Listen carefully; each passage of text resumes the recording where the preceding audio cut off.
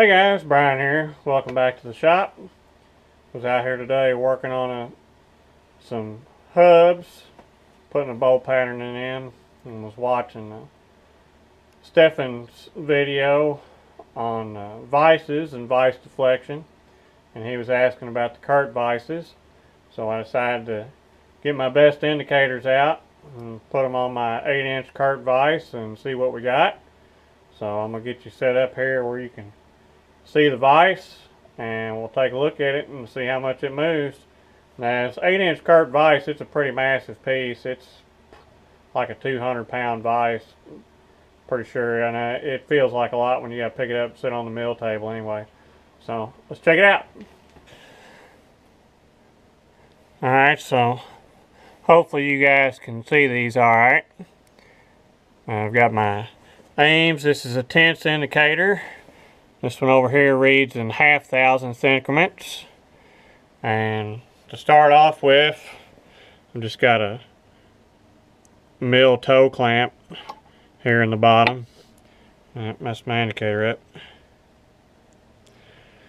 And we're going to do it in the bottom of the vise, the way that it's intended. That one's creeping up.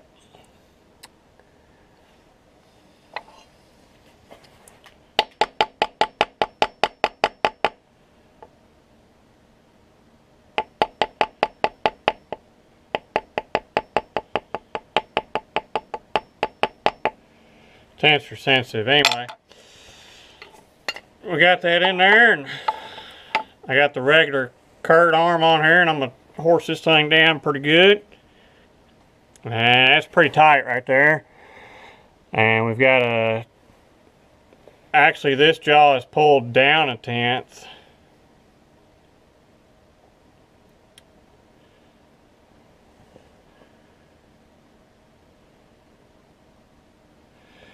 And this one over here has deflected also about 1/10.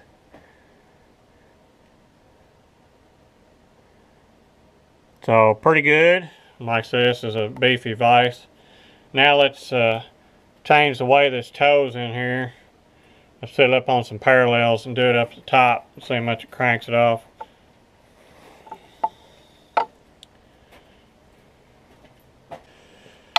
Alright, I think I got something there where we can repeat. Let's tighten it back up.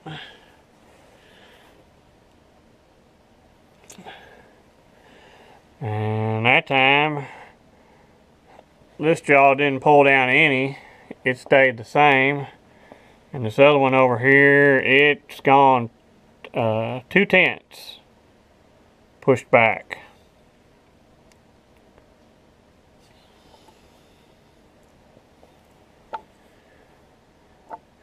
Do it again. Yep, just under 2/10. And that's pretty tight.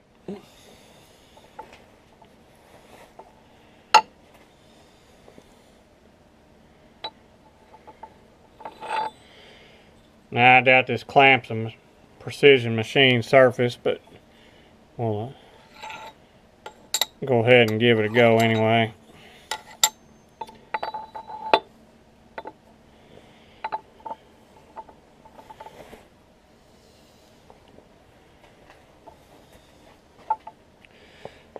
Get my indicator set back up. Getting some interesting readings on this one before. So I decided to not only have indicators on this side, but to put an indicator on the back side so I could see how much this was pushing back when I clamped it up. So I tighten it up here. Alright, so we're just over 2 thousandths down there. And we're showing about 2.5 thousandths up here. And we're about 2.5 thousandths back there too. So the reality is it's pushed this whole thing back 2 thousandths when I clamped it. That